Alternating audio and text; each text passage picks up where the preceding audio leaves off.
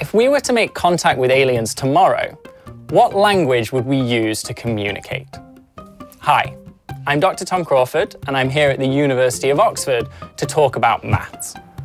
Maths is often referred to as the language of the universe, and we've been sending mathematical signals into space for over 70 years. But how universal is it? Let's take possibly the most famous mathematical object, pi.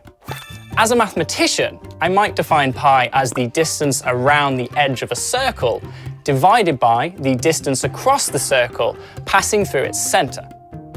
If maths is truly the language of the universe, then it would be fair to expect us to be able to use it to describe pretty much anything. And the same goes for pi. Join me as I share with you some of my favourite alternative definitions of pi, which shine a light on the truly universal nature of maths as a language. Starting with football. When taking a penalty, the aim is to kick this football from 12 yards past a goalkeeper into the net behind me. Studies have shown that on average, a goalkeeper covers a semicircular area with a radius of 2.83 meters, which looks a little something like this. Therefore, when a player is taking a penalty, they should aim outside of this diving range. To allow for some error in the shot, we actually want to position a circle in the top corner of the goal because the center of this will be the equal distance from the goalkeeper, the crossbar at the top, and the post at the side. So the question becomes, how big is this circle? So let's start by drawing a diagram of our setup. This rectangle represents our goal.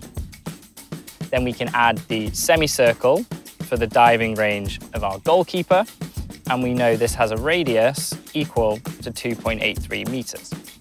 We also know the height of a standard goal to be 2.44 meters, and half of the width is going to be 3.66. Now we want to fit a circle in this gap. I'm going to draw it in the left. It could also be in the right. And this has an unknown radius given by r. Now what we can actually do is form a triangle by joining up the two radii and then dropping this perpendicular to the bottom. So this gives us a right-angled triangle, which allows us to use Pythagoras' theorem. So that tells us the distance along the bottom squared plus the height squared has to be equal to the diagonal distance squared.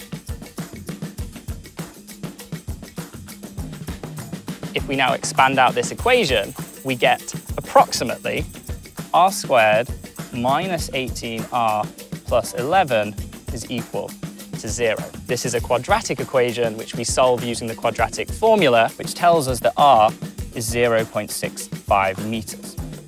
So what we need is a circle of radius 0.65 meters. This is a circle of radius 0.65 meters.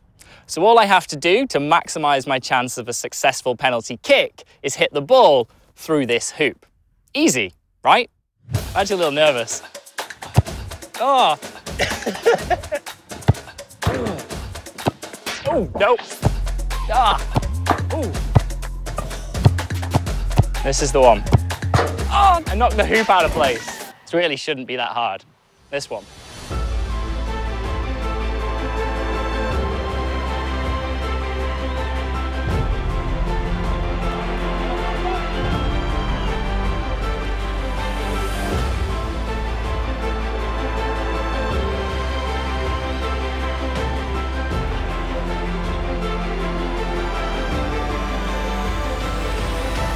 Yes!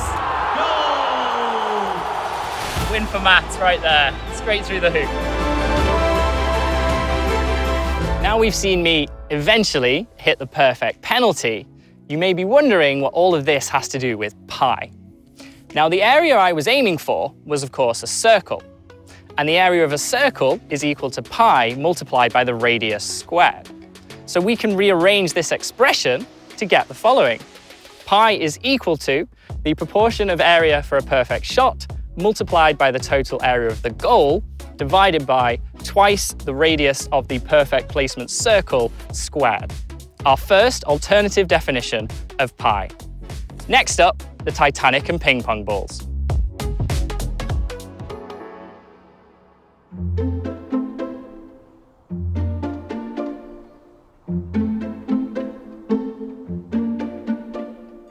Okay, so how many of these would it take to lift the Titanic from the ocean floor?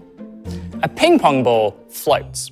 This means its buoyancy force, the force acting upwards, is larger than its weight, which is the force pulling it down. Archimedes' principle tells us how to calculate the buoyancy force. It's equal to the weight of the fluid displaced by the object.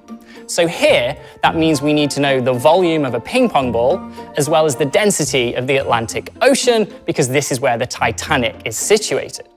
Once we have those two numbers, we can calculate the total buoyancy force of a single ping pong ball, and then we just have to work out how many we need to lift the whole ship. As before, we're going to start by drawing a diagram. So this is my ping pong ball, which has a standard weight equal to 2.7 grams, and we need to calculate the buoyancy force. Now this is equal to the volume of our ping pong ball. The volume of a sphere, which is of course the shape, is 4/3 pi times the radius cubed. The radius of a standard ping pong ball is 2 centimeters, so this gives us a volume of 33.5 centimeters cubed. Now, Archimedes' principle says we multiply this by the density of the Atlantic Ocean, which on average is 1.027 grams per centimeter cubed, so our total buoyancy force is equal to 34.4 grams. Now, subtracting the weight from the buoyancy tells us that a single ping pong ball can lift 31.7 grams. Now, the Titanic weighs a lot more than 31.7 grams. In fact, it weighs exactly 4.75 times 10 to the power 10 grams. So dividing this number by 31.7 gives us our final total of 1.498 billion ping pong balls. Now, unfortunately, I can't do this with the real ship for a whole host of reasons, not least because we don't have the budget. However, I do have this 3D printed model, this rather large tank of water. So, let's sink the Titanic, shall we? Here goes.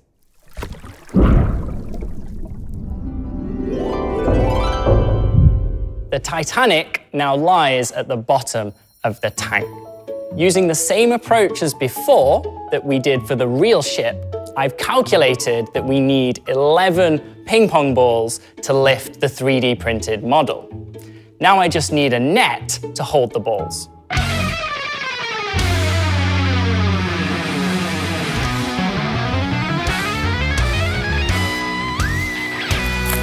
Ta-da! If my calculations are correct, this should float. Here goes nothing.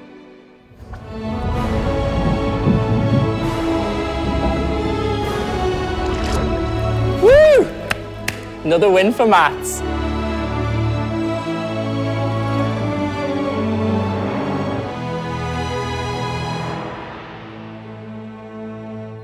Now, not only have we raised the Titanic with ping pong balls, but you may have noticed earlier when we were calculating the buoyancy force that the number pi appeared in our calculation when working out the volume of a sphere. So, once again, we can rearrange the expression to get the following.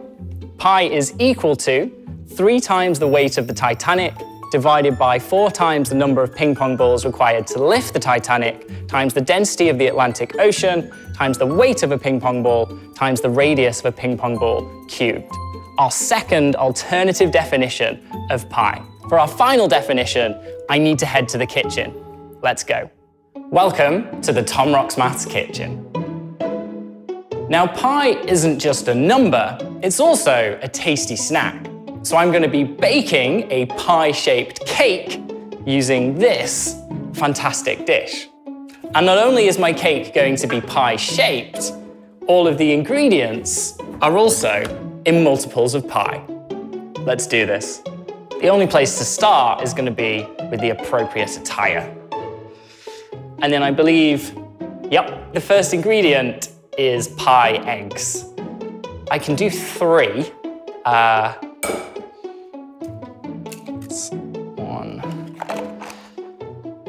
2, 3. All right, tricky part. 0.14 of an egg. There, that's very scientifically 0.14 of an egg. What's next? 63 pie grams, 200 grams of sugar, I think. Unfortunately, my scales don't work in multiples of pi. There we go, 63 pi grams of sugar. And I think I'm supposed to add this to the eggs.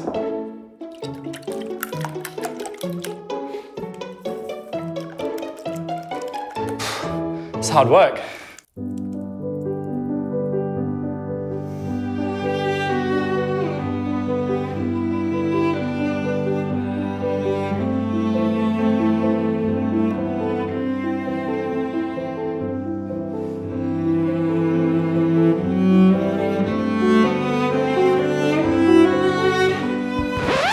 I'd say the eggs look sufficiently whipped, so let's get the oven on. So I don't have grease-proof paper, so I'm gonna go for butter. Same thing. Trickier than a normal baking tin.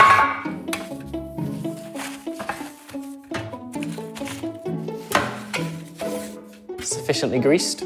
Okay, 45 grams of flour. Going with 140. All right, baking powder. Teaspoon? About, small teaspoon? I'm going with that. Pi grams. Again, super accurate. I think these were supposed to be sieved, but it's gonna be a lumpy cake. My cooking skills are really coming to the fore here. I need butter, 14 pi grams, okay. Let's weigh this out first. This might be too much. Way too much. That'll do. So I do have a nice trick for melting butter. You do it in hot water. If cooking shows have taught me anything, you melt the butter in a bowl in hot water. Some excellent fluid dynamics going on in there. Starting to look like a cake. That's hot, that's hot, that's hot, that's hot. Okay, vanilla, 2 teaspoons, approximately. Oh. It's gonna be a very vanilla cake. We don't have to eat this. Come on, stuff cool. So now I am adding one set of liquids to the other set of liquids. Though I get to do it in a figure 8. I do like that, that's maths. Feels like a cake mixture. I think it's time to put it in the tin. Looks like a cake, or a pie. Pie-shaped cake, pie-shaped cake. Right, let's put it in the oven.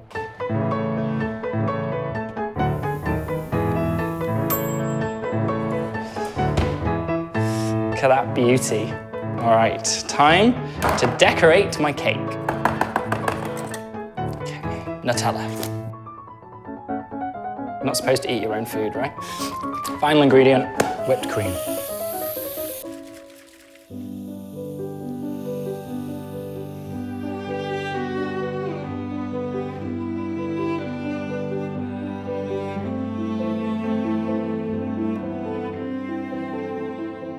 Just look at that masterpiece. Not only have I baked a pie-shaped cake, but all of the ingredients are multiples of pi, making this our tastiest definition. Now, for our next definition of pi, I'm gonna need a chest book. All right, I guess we're just doing 3 definitions of pi, or more accurately, 3.14 definitions of pi. Thanks for watching.